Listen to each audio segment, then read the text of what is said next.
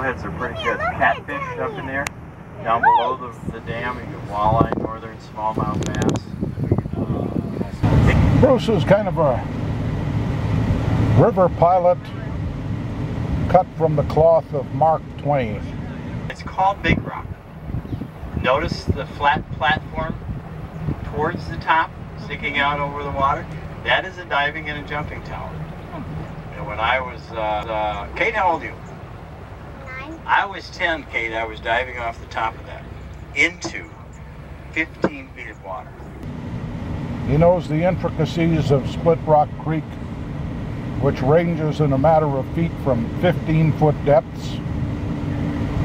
That's about 2.5 fathoms to us landlubbers, to a matter of a couple of feet. Back in the day, and a lot of kids.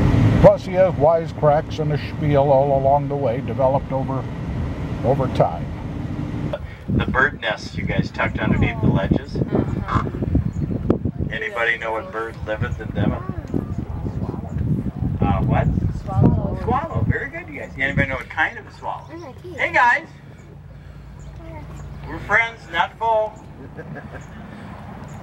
These are called, you guys have heard of barn swallows? That's the most common. These are their cousins. These are called cliff swallows. In fact, Alex, this beautiful cove right here, we call this cove the Cliff Swallow Condominium Cove Complex Community Center. See them all there? Yeah. The sand was turned into a metamorphic rock called quartzite. Oh, look.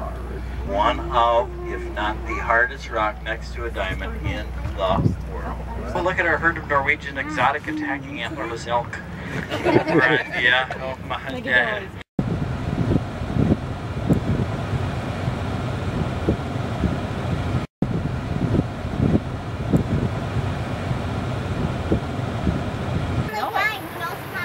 And he reduced their demand. Yeah, there's a blue heron.